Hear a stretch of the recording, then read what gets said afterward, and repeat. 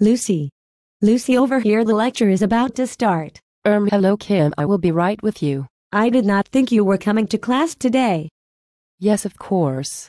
I have to take this lesson, it's part of my grades. I thought you were going out on a date with Eric. You were so looking forward to it. It cannot be helped. I have to take the notes in this lesson. You can call Eric later and sort out a new time to go on your date.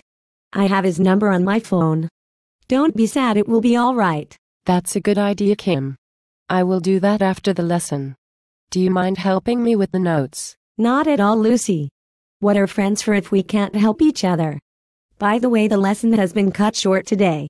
So we have time to go to the shops to get that dress and shoes you wanted. Maybe you can help me choose a dress as well. Well, it's going to be all right. You will need cheering up after the lesson. I need to be back at my place for 6. I don't think we have time to shop.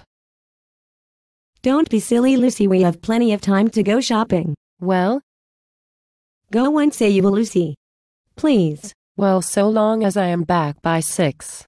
Yes, I will go with you, Kim. Oh great, it will be fun, just the two of us shopping. You can sort a date out with Eric as well later tonight and have a new dress as well. I will walk you home so you get back for 6. That will be great, Kim. Thank you.